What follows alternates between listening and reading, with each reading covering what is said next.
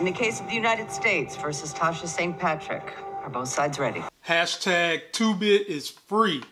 But that leaves more questions now, more intrigue, a little bit more to the story.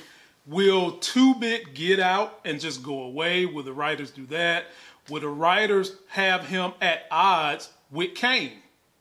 Or with what we just seen with Kane being frustrated with Monet, Kane getting beat up by his daddy, will that push Kane out?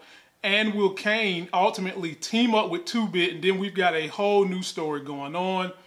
This is Power Book 2, Episode 7 trailer review. Let's see if this is going to give us some clues. If you're finding me for the first time, please subscribe to the channel. It is very important nowadays that you turn on notifications because for whatever the reason with the new things going on in YouTube, people aren't getting notifications, so I want you to get mine. Turn them on. Be sure to catch me and Larry and special guests Monday, Wednesday, and Friday night when we go live. We talk power, we talk stocks, we talk current events. And this week, Monday, tonight, we're going to just be doing Power, Shameless, and one story that popped up this weekend. Let's watch the rest of the trailer and then pick it apart. I don't want you to come to the trial. What you need to be doing is making sure Davis gets paid. There's a lot of action going on. Sex free! Each of you has a card with a secret. Have you heard from Kane? She's been pushing me out. Guess who's next? What did you say to him?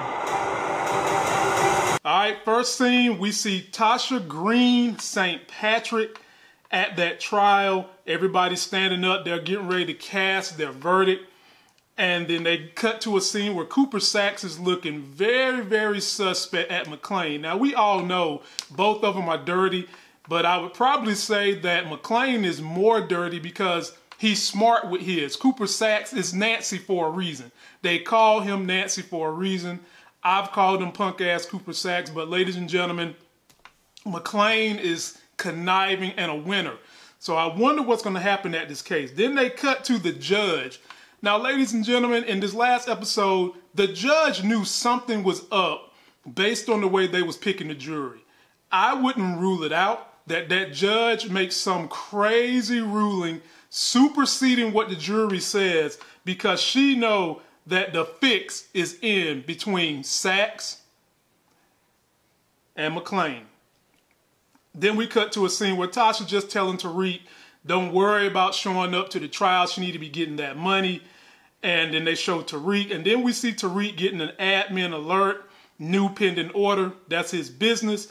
But let us not forget Stearns' boyfriend. At some point in time, he's going to be a center of controversy.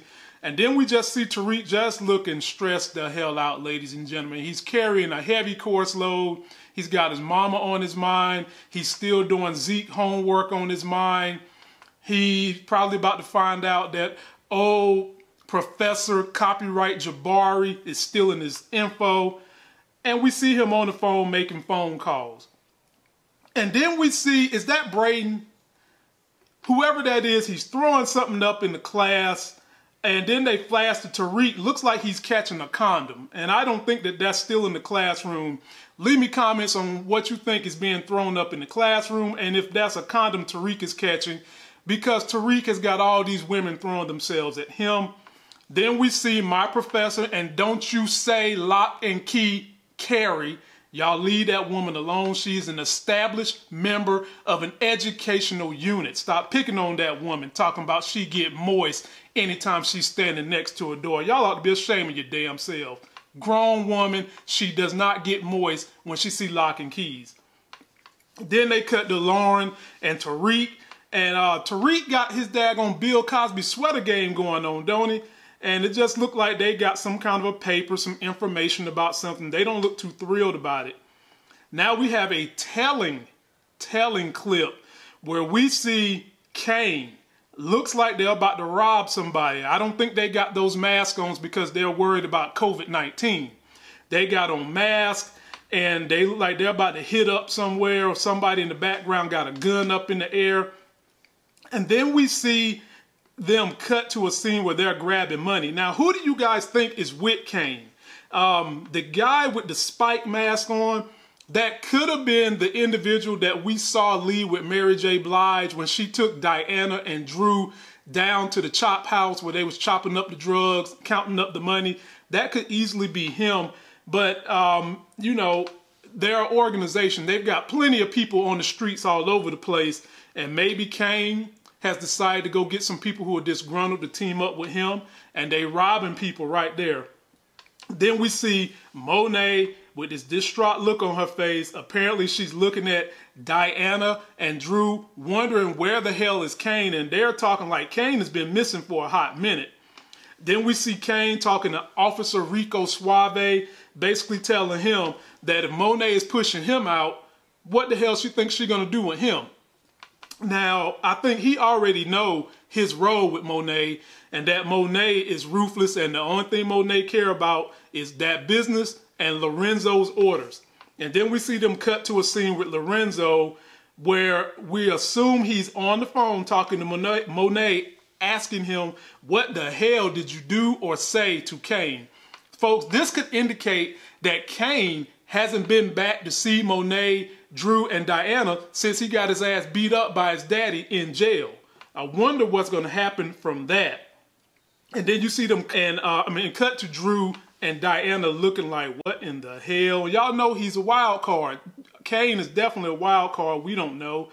And then you see Tasha St. Patrick Green looking at either the jury, looking at the judge with intent in her eyes. And then you see our boy Nancy looking over there, and the jury behind him is about to stand up, render their verdict. Ladies and gentlemen, is it 100% slam dunk that Tasha's getting out of jail? It's got to be 100% slam dunk Tasha's getting out of jail. It wouldn't surprise me if that judge says something crazy, but I think Tasha's getting out. And then lastly, we see Kane. Maybe he's back at home. Maybe he's somewhere else.